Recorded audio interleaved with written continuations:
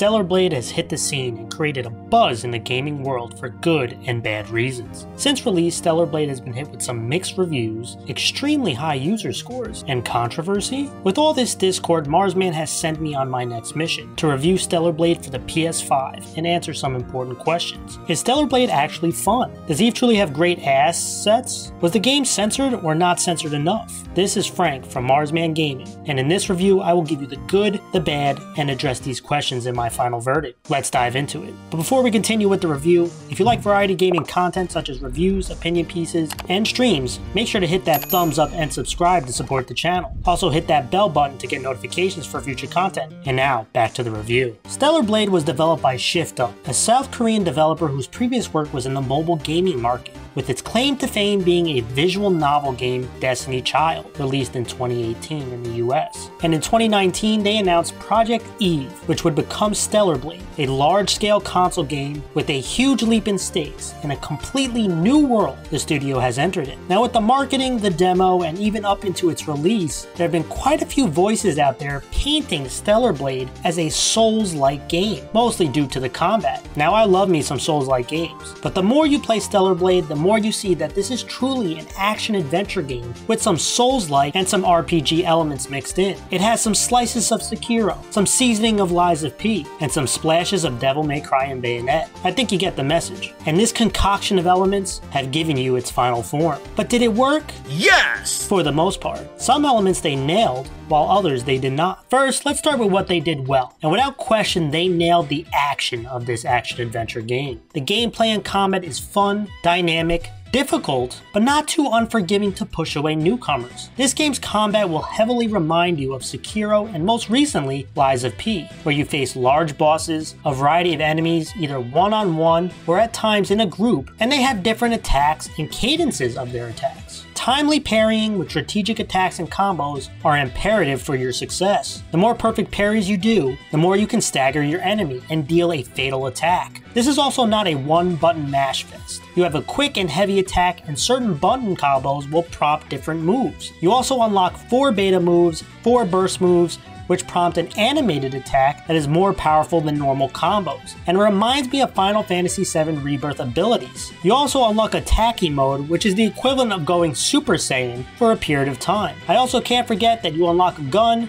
with 4 different ammo types to give you some long-range attacks and options to change the style you want to play. But one of the most important aspects for this kind of combat system is how precise the hit and parry boxes or registration is, and well, it's pretty damn solid. It may not be as precise or as fast-paced as Sekiro, but the difficulty in Stellar Blade is less severe, and it's also less clunky than Lies of P. It's not perfect and can use some further tuning, but for the majority of my playthrough, it felt pretty satisfying once you get used to it. Now what is the big difference from Stellar Blade, you may be asking, from other Souls-like games? And that is Stellar Blade is way more forgiving overall. This goes beyond parrying and dodging. When you die, which can happen quite a bit with some of these tough bosses, and being attacked by multiple enemies, you are not losing, say, your runes, your souls, and in this game, your very important experience that you use to level up your skills, which would result in you having to truck your ass over to the same spot you died or from the previous checkpoint to retrieve them without dying again and losing it all. There are frequent checkpoints in this game. In some cases versus bosses, you will reappear right before the boss instead of going back to the last checkpoint. In this game, you also don't have builds or stat points similar to other Souls-like games. You level up a skill tree with your experience. Enemies will also give you more indicators on what attack they are about to perform. For games like Sekiro and Lies of P, you see this mechanic when an enemy is about to give a fatal attack or one that can't be blocked. For Stellar Blade, you get an indicator for a chain attack, a fatal attack, and even attacks where they are attempting to grapple you, with its own color prompt. They also help assist you when to perform a perfect parry or dodge, with an indicator on your sword. For purists, this may feel this makes the game easy, but I think this opens the combat up for more casual players. There are some things I wish were tweaked, like the enemy locking system can be a sensitive pain, and I hate that when you use your gun it unlocks your view on the enemy. I also think although the final blow animations are really cool, I wish there wasn't a QTE QTE involvement, but overall the gameplay is pretty awesome. The next aspect I want to dive into is the environment and designs. Let's start with the character designs, and they are great. Yes, Eve and the rest of the Airborne squad is a collection of hot women warriors with hourglass builds, and Eve looks like she can squat a refrigerator, but the other characters stand out as well. There's a variety in the designs, they are distinct. You can see the difference between the squad members from the colony who look clean and those that dwell on the Earth that look more run down. The Natiba look gross and mutated. Most of the characters are pretty well designed. Well, maybe outside of Kaya, who looks like she can palm 2 NBA basketballs. I mean, damn. Look at those things. Now let's talk about the world. Throughout the game, you will travel to 9 regions or levels, with one region being your main hub. These regions vary from a rundown city to wastelands, deserts, labs, sewers, and so on. And the design and set pieces for these regions are downright stunning at times. They really capture the dire straits of the current world and give you enough variability that everything doesn't look or feel the same. The world design is also complemented very well by the music of the game. The tracks vary using instruments, chorus, at times some metal elements, and even K-pop. When roaming different sections, the music is calm and picks up when confronting bosses. It's a unique OST and its own kind of vibe, but it works. Many have said that the soundtrack of Stellar Blade reminds them of Nier, and it just so happens that one of the studios, Monica, that worked on the soundtrack of the game, that is run by Kiyoshi Okobe, who also worked on Nier. I would love to drop some tracks on this video, but with potentially the Sony warlords ready to strike, I unfortunately cannot and suggest listening to it yourself. With the character design, look of the levels, and music, Shift Up created an environment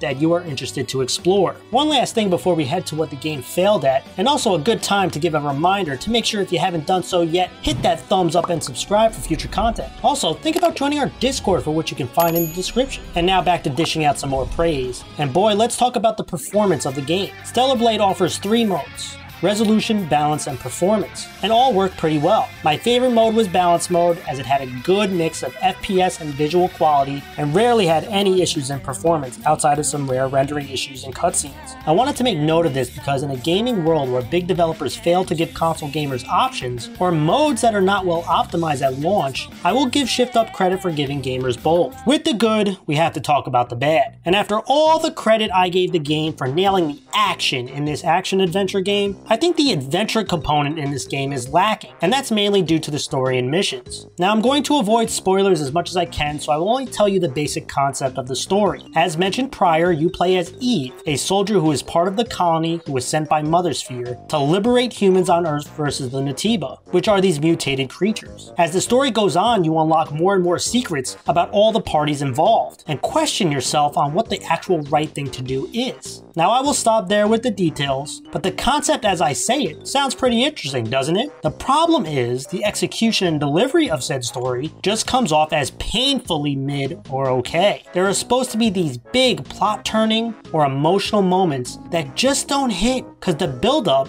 just isn't executed, especially in the first half of the game. There are 14 main missions that range from open world missions to more linear designs that take around 19 to 20 hours to complete, and 53 side missions broken up to missions you get from NPCs and those from the request bulletin board. These can make your playthrough balloon up to over 32 hours to complete. Now these side missions are important to do to unlock items and skill points to level up, but once again feel pretty painfully redundant to complete, especially in the first half of the game. Let me give you examples. Many side missions require you to go to the NPC or request board, hear some or read some dialogue that asks you to find someone or retrieve something. Hey, can you find my friend who went here and haven't heard back from? You go and he's dead. You pick up his memory stick, read his last words. Hey, I think my woman is cheating on me. Can you go talk to her? Then you go look for her and she's dead. You pick up her memory stick with her last words. Hey, can you find my cat? You track the location and the cat's dead. You pick up the memory stick. Hey, can you go find my grandma? She went to go grab the groceries and guess what? She's dead. I think you get the message. Now they are not all bad. There are some that are multi-phase that give you a decent side story or lead you to a secret boss, but they are too few of them. Now I will give credit that when you complete a mission, they ask you if you want to be simply fast travel to the client or request board to receive your reward, or continue with your journey, which I appreciate. Ahem, you hear that, Dragon's Dogma 2? Now, many have blamed this story issue due to the main character Eve, saying she is a flat or boring character, for which I disagree. Eve is quiet and naive to a lot of things on the planet, but she does show emotional range and growth. She does express things that annoy her throughout the game, and is more dynamic than people give her credit for. Plus, we have seen examples of soft-spoken protagonists that don't need to be overly emotional to be badass and impactful, and Eve can fit in that circle. She is not just some hot, empty shell. What I think is lacking more is the lack of more dynamic characters around Eve, more so than Eve herself. The plot can also be confusing, and it gives you 3 endings that result in a decent ending, a bad ending, and an awful ending. Hint, give yourself a chance and boost that relationship with Lily. There also isn't much choice or decision making throughout the game until the end, which makes this adventure of this game look as wide as an ocean, but as shallow as a puddle. The last aspect I want to address is the customization in the game. Now make no mistake, it is not awful by any stretch, but more hit and miss in my opinion. First off, the game deserves credit for offering a boatload to unlock without microtransactions, and there is a heavy emphasis on unlocking outfits for your main protagonist Eve. When you include the deluxe version of the game, there are 40 nanosuits or outfits to unlock, and another 34 additional suits in New Game Plus. This includes 12 glasses, 10 earrings, and the ability to adjust Eve's hairstyle and color. I mean, you can change Eve to look however hot and badass you want with a wider range of options, which is cool. But do you know how many weapons you can unlock? 1! Yes, 1! The Stellar Blade from the beginning of the game, and a gun early on with 4 different slug types. I like the different beta and burst abilities like I said before, but man, would I have loved to have add-ons to your weapons or new blades that give some variability to your quick and heavy attacks, or basic combos. It feels like a huge missed opportunity, and does put a low ceiling on the different strategies you can use in your really fun combat. Finally,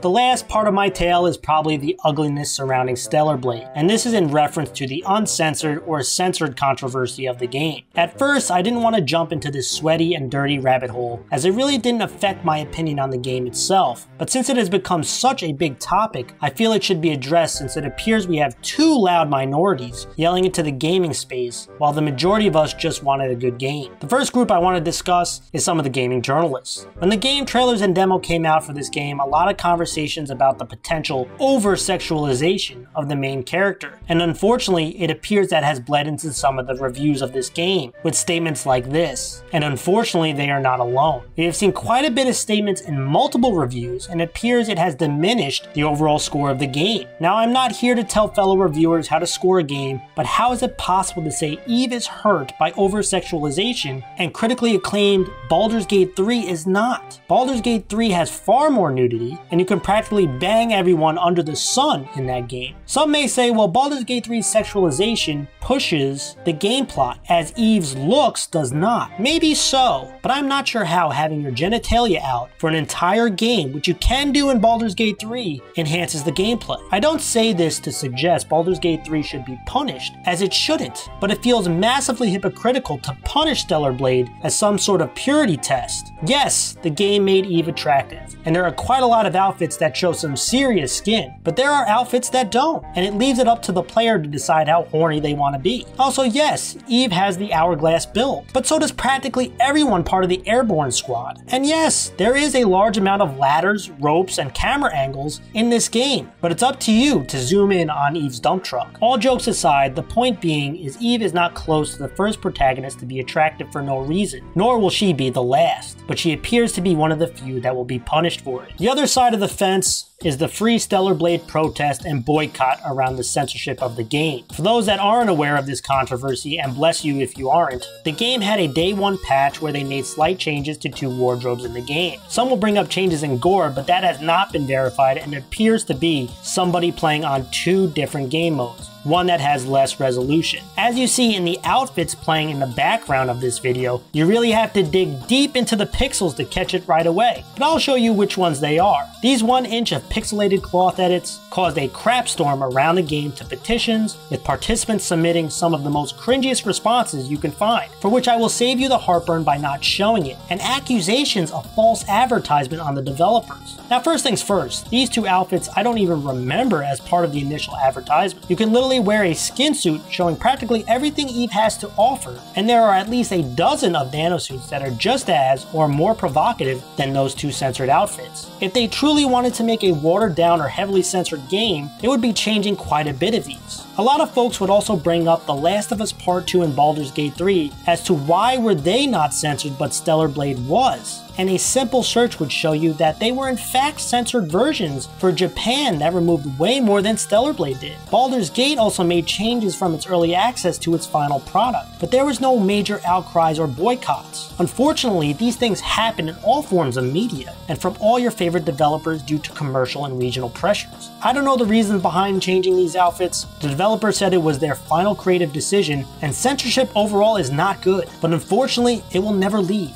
And you should absolutely fight censorship that greatly affects the integrity and core components of a game. Problem is, these other events didn't cause major outcry, or people were okay with the censorship for one particular example, but not for others. Stellar Blade changes is way less egregious than some of these other examples, and the movement feels way overblown, and unfortunately, some of you need to go touch some grass. Listen, I am here to share my opinion and will not disregard you if you disagree with me. I also won't tell you how to spend your money or waste your time. I'm just a simple gamer whose main focus is on gameplay, stories, and if the game is actually fun. The other stuff to me is just noise. Overall, Stellar Blade had positives and negatives. The gameplay and action in this game is fun, dynamic, and very satisfying. The world can be absolutely stunning to look at, with some great music to vibe to. The characters have great assets and designs, but the story and missions inside this adventure can be pretty boring and shallow. The censorship debate has overshadowed the good and bad aspects of this game, but with all the BS aside, I have to say, I was impressed. I am giving Stellar Blade an 8 out of 10 on our galactic grade. Thank you everyone for watching. What are your thoughts on Stellar Blade? What do you feel is the best and worst parts of it? Let us know what you think in the comments below. Also make sure to check out some of our other review videos that we have done recently